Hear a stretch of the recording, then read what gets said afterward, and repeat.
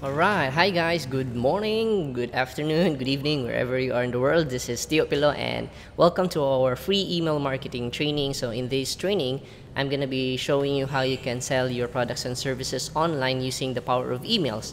And I'm also going to share to you yung tools na ginagamit ko. Okay, kasi a lot of people have been asking like, coach, ano ba yung tool na ginagamit mo or ano ba yung email service provider na ginagamit mo in terms of email marketing. So I'm gonna share it to you in this video training, and then at the same time I'm also gonna show you step by step on how you can use email marketing. Okay? So in this video I'm gonna show you how you can do email marketing. Tapos yung gagamitin natin tool, okay? So I'm gonna share to you yung tool na ginagamit ko is Get Response. Okay? So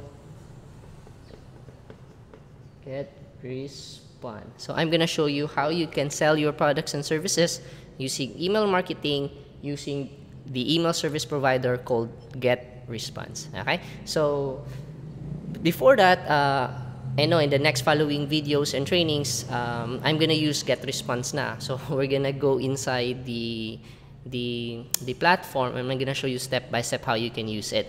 So, if wala ka pang Get Response account, I highly suggest you check it out. There's a link down below. So, create ka ng free account. Okay? Meron naman silang 30 days free trial, and then after that one, meron ka ng, it's your option to continue. Okay? Anyhow, I'm gonna share to you later bakit I choose Get Response as my email service provider. Alright? So, let's proceed. So, yung question na kailangan natin i-answer is, bakit email? So, why email marketing? Isa lang talaga yung main reason why. You own the asset. Okay? So, you own the asset. Kasi ganito a lot of people right now, they're so focused on social media, Instagram, yung mga followers nila, mga subscribers nila, which is good kasi asset mo din yan yung Facebook page mo, yung Facebook group mo, yung YouTube account mo, those are your assets, your online business assets. Pero the thing is, you don't own those assets. Meaning, anytime, pwede kang i-kick out ni Facebook. Okay? A very, very usual example, yung Facebook page, di ba? So, for example, nag-Facebook ads ka, tapos na-ban yung ad account mo. Pwede din ganon. At the same time, pwede din yung Facebook page mo ma-unpublish. Okay? Kasi si Facebook, they are getting stricter and stricter every moment, okay? So, pwede kang maban anytime. At the same time, with YouTube, ako din dati, meron akong monetization sa YouTube ko, and then, ayun, they changed their rules, tapos, nawala yung monetization ko sa YouTube. So, parang ganun. So, meaning, you don't own those assets. Pero with email marketing, okay, you capture people's emails, you put it in a database in your email service provider, sa'yo na yan. Asset mo yan.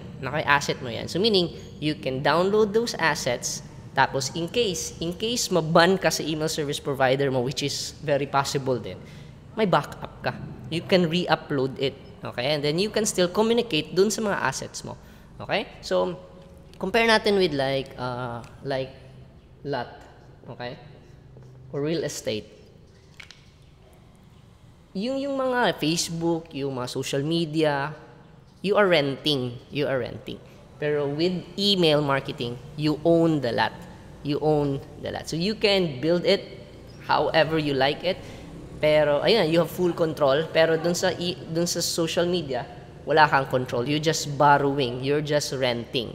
Okay? So that's why para sa akin, it's good na meron kang social media, it's good meron kang itong mga assets na to, pero I highly suggest, if you're not building an email list right now, you better start building right now. Okay? Because anytime pwede kang makick out ni Facebook, ni YouTube, ni Instagram, at least meron kang assets that you can still communicate with. Okay?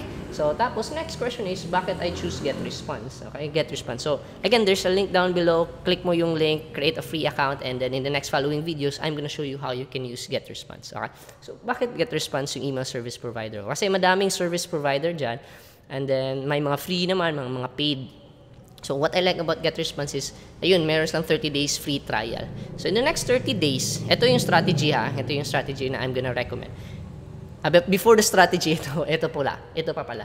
So, bakit GetResponse? Ganito kasi, before I had an email service provider, okay? So, let's use the term ESP. Itong ESP or email service provider, meaning yan is they are the software companies that captures your captures emails and then manages yung mga messages or emails that you're sending.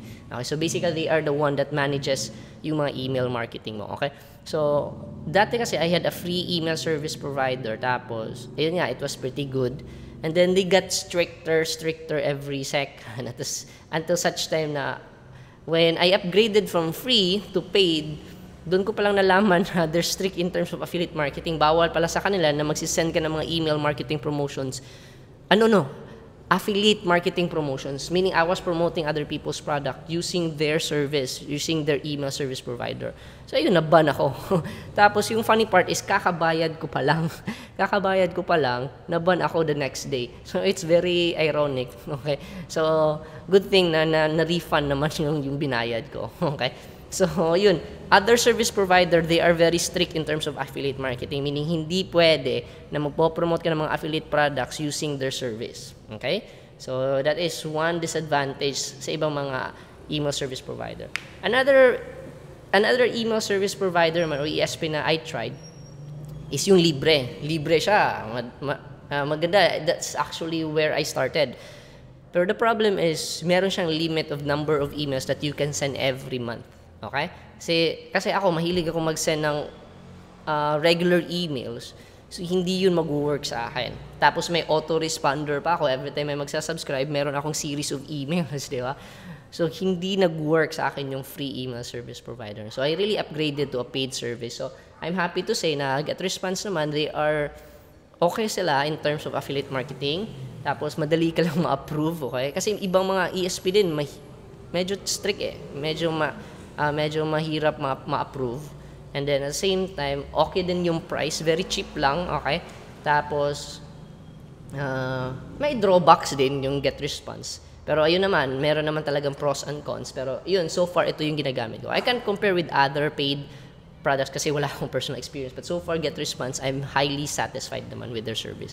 Okay, tapos ganda din ng customer service. If ever may mga questions ka, you can just really reply right away. You can really just send a message to their customer service at mabilis silang mag-respond.